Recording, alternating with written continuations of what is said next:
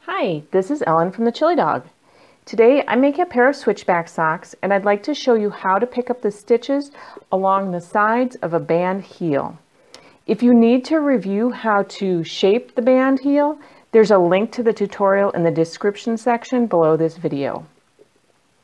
Whenever you're picking up stitches for a flap and gusset style heel, it's customary to start your sock rounds at the center of the heel on the bottom of the foot.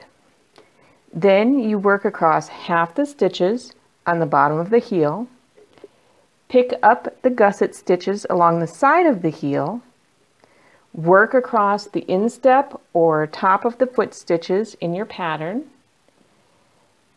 pick up the gusset stitches along the other side of the heel, and then finally you would work across half the stitches that are on the bottom of your heel to finish the round.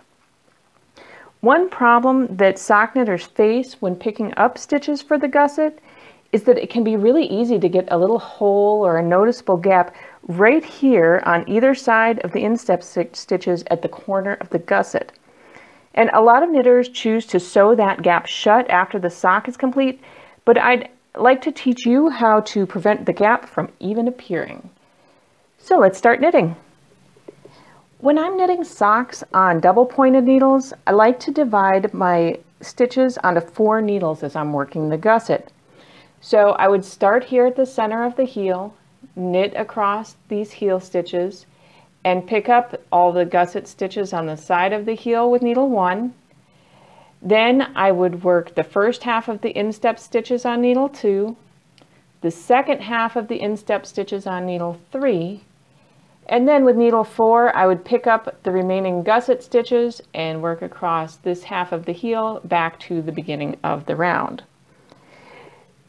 Today I'm actually going to be demonstrating with long circular needles and the magic loop method. So instead, all of my instep stitches are going to be held on one side of the loop, and then all of my heel stitches are going to end up on the other side of the loop. Before I begin knitting, I'm actually going to place a stitch marker here onto my needles just to mark the beginning of the round. To begin, we're just going to knit from the center of the heel here to the end of the row. And usually you're not going to have too many stitches across here. In my case, I have 6. And then once you get to the end of the row, it's time to start picking up stitches. And as you can see, the fabric along the side of the sock, it tends to curl in on itself. So as you're picking up stitches, it's really important to make sure that you roll the work out all the way so that you can really clearly see these stitches along the edge of the heel. So generally speaking, you're going to pick up 1 stitch along the side of the heel for every 2 rows of knitting. Since for this pattern, the first stitch of every heel row was slipped, there's just 1 stitch here along the edge for every 2 rows. So you're going to just be able to pick up 1 stitch in each stitch. Seems pretty easy.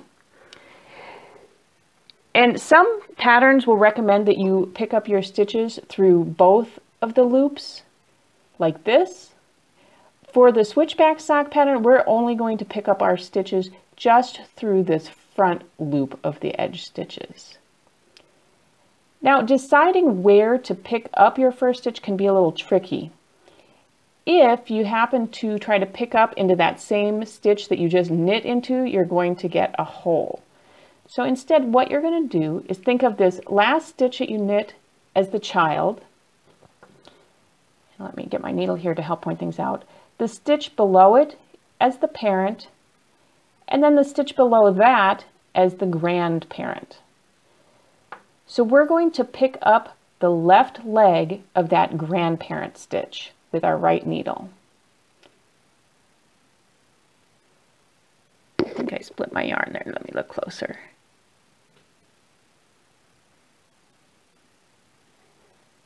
Okay, and once you have that first stitch picked up, you're going to wrap your yarn around the needle knitwise and pull it through.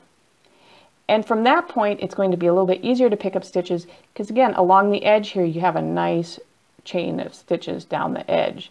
So we're just going to pick up through the front loop of those edge stitches. So here's my first stitch.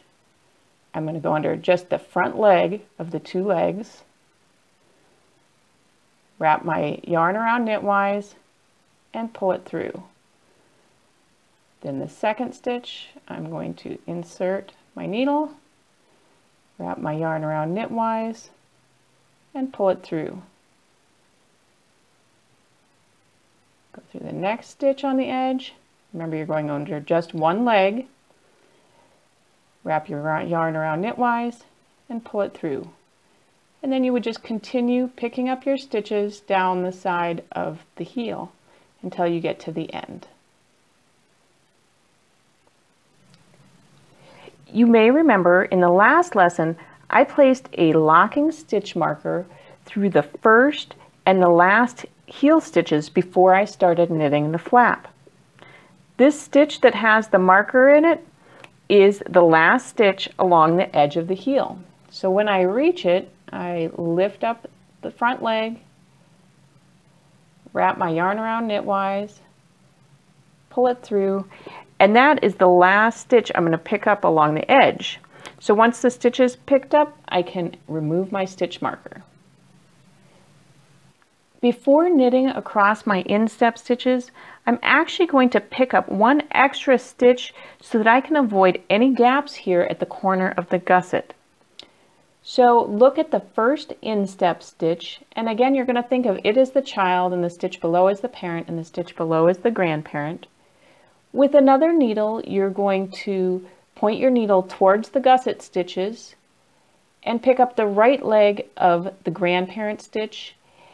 And then you want to pick up the top strand here, that's horizontal strand, in between the instep and the gusset. Normally that top strand is going to lead into the child stitch. For the ribbing pattern I used, it actually leads into the next stitch, but that's okay. So we'll pick up that top strand. And once those two stitches are picked up, we're going to use our right needle and we're going to knit those two stitches together through the back loops. And that closes up any little gap there or hole, so we don't have to deal with it later. So this is the last stitch of the gusset. Now you can continue knitting in your pattern across your instep stitches. I've worked across all of my instep stitches, but before I start picking up stitches here along the side of the heel, again, we actually need to make one stitch here in the little corner between the instep and where the gusset starts, just to close any potential holes so we don't have to deal with them later. So I'm going to get a different knitting needle, and again, we're going to think of the instep stitches here. This top stitch is going to be the child, the stitch below it is the parent, the stitch below is the grandparent, and the stitch below that is the great-grandparent. Let me hold it up closer here. So we want to pick up with our needle the left leg of the grandparent stitch, and then we want to pick up the top horizontal strand that's leading out of the parent stitch. And once we have those two picked up, we're actually going to rotate that knitting needle and turn it so it is pointing towards the instep now. And then we can knit those two stitches together. Whoop, too many needles. And knit those two stitches together. And that just closes up that little gap so that we don't have a hole there later on.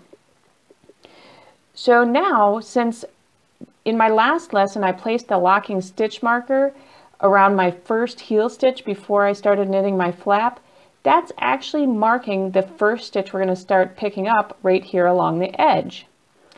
So I can just insert my right needle tip right under the front loop of that stitch, wrap my yarn around knitwise and pull it through, and then I can take the locking stitch marker off And I'm ready to continue picking up stitches right along the edge here.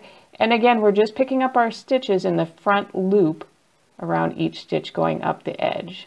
So I'll put my needle under that front loop, wrap my yarn knitwise and pull it through the front loop, wrap knitwise and pull it through, and we'll continue up the edge of the sock. As we approach the bottom of the foot, you'll notice that these nice neat edge stitches kind of end, and in this last stitch, again, something kind of funny and weird is happening there. So I'm going to continue picking up in these nice neat edge stitches, and I have 2 more. And that funny stitch is where we decreased 2 stitches together when we were shaping the heel band. So to pick up correctly there so that we don't get a weird hole or gap, again, we're going to look at these stitches on the left needle.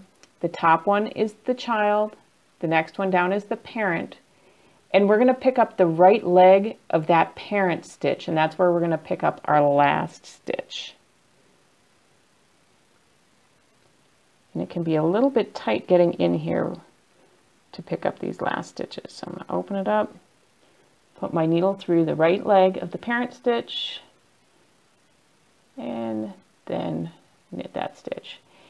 And then you just continue knitting across until you get to the center of the heel. And in this case, I have a nice marker there. And one really important thing to remember as you're picking up your gusset stitches is that you need to have the same number of stitches picked up on each side of the heel. So for example, if I picked up 19 stitches along this side of the heel, I'd also need to pick up 19 stitches along this side of the heel. If you don't have the same number of stitches on each side of the heel, your gusset won't be shaped correctly later on. Once you've picked up all your stitches on each side of the heel, you're ready to start knitting the rest of the foot of your sock and start shaping this triangular gusset section. So I hope you enjoyed learning how to pick up the gusset stitches along a band heel. And if you'd like to try this technique in a pattern, head on over to the shop section of thechilidog.com and search for my Switchback Socks pattern. Until next time, happy knitting!